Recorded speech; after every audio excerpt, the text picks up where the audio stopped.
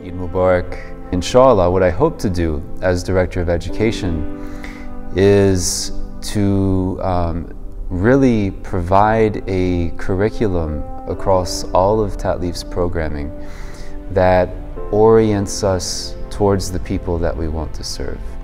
You know, the person who is seeking, who is in that initial phase of exploring Islam, trying to figure out what it might mean to them.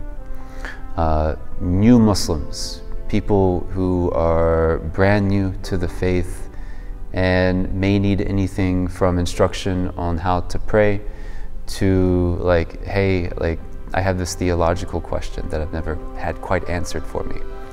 And then people returning to the religion.